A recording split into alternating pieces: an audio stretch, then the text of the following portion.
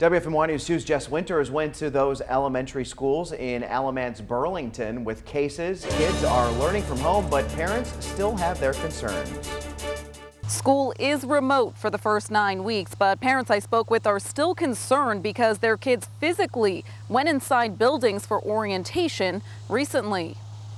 I was a little bit nervous because my son was there last week for his kindergarten orientation. Samantha Zayas says Alamance Burlington Schools notified parents of a positive COVID-19 case Wednesday, though rumors were already running rampant. There was a post going around on Facebook being transparent with parents and, letting us know so we can be informed and so we can cover everything that we need to as well. It just would have been nice right away. School board member Patsy Simpson says 2 people at Altamaha Ossipee Elementary School in Elon and at least 1 person at Highland Elementary in Burlington tested positive. It kind of caught me off guard, to be honest with you. Though the district hasn't confirmed the specifics, citing HIPAA laws. Well, they said that, anybody who had come in contact with the person who had the confirmed case would be notified. Staff members are still going to school while kids learn from home for 9 weeks. A district spokesperson says staff was not required to return to school until all contact tracing was done.